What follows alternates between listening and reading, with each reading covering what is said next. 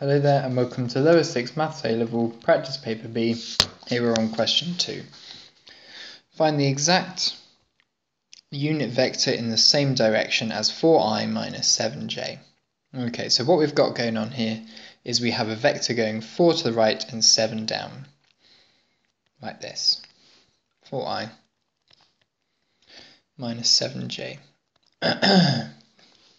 But what we want to make is a unit vector that goes in the same direction. And what a unit vector is it's the same vector as our 4i minus 7j.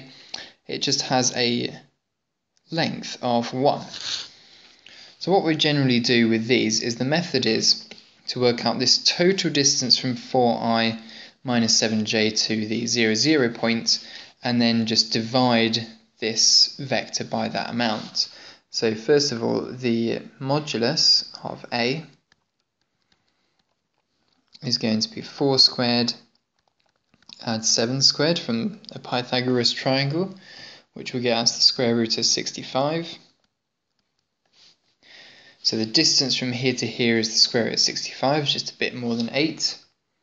So what we have to do to find the unit vector is to just write 1 over root 65, lots of 4i minus 7j.